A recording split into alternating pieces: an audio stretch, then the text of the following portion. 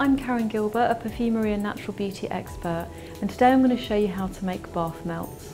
Bath melts are simply a blend of cocoa butter and almond oil that you can just drop into your bath, which gives a nice luxurious moisturising feel to the water. We're going to be using cocoa butter today and almond oil, and we're going to use a dark cocoa butter, so actually they look like little chocolates, so they make really great gifts too. To make the bath melts, you'll need 100 grams of cocoa butter.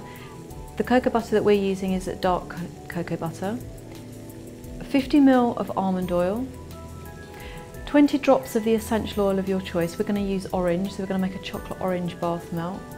And you can use an ice cube tray to make these bath melts, but today I'm going to be using silicone fondant moulds.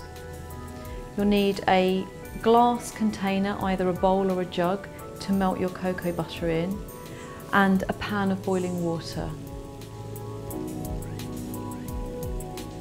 So step one, we're going to place the cocoa butter into your container and place into your boiling water to melt.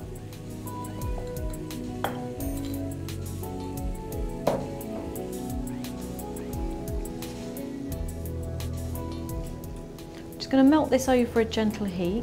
I'm going to turn that down slightly.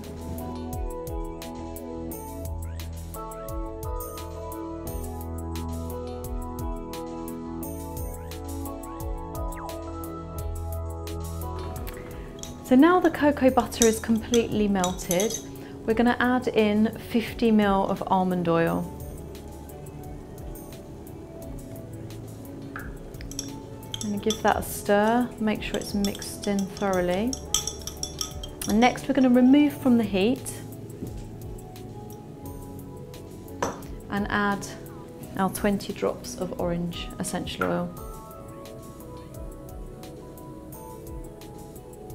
And now we're ready to pour into our moulds.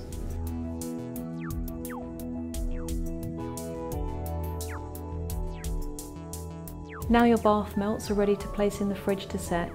Our bath melts have set nicely in the fridge, and we're just going to turn them out, ready to use.